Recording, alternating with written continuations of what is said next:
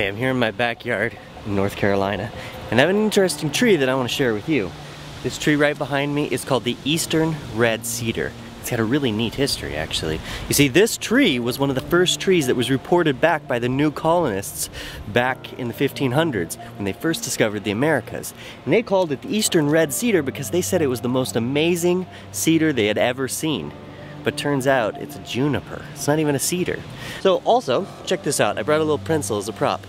Back in the early 1900s and 1800s, this tree was what made all of the pencils in the entire world. This species and apple trees actually share a pathogen. They share a disease that will infect both tree species.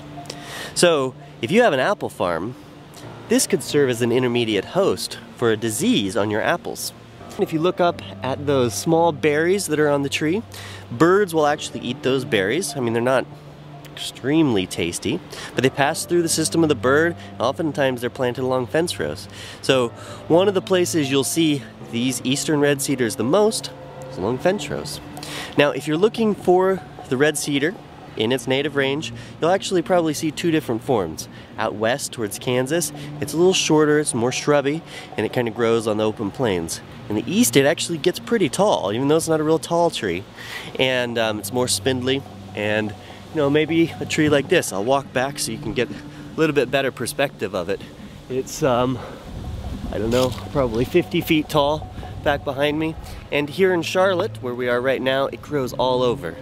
And I didn't realize until I identified the tree. Now all I can see is Eastern red cedars everywhere.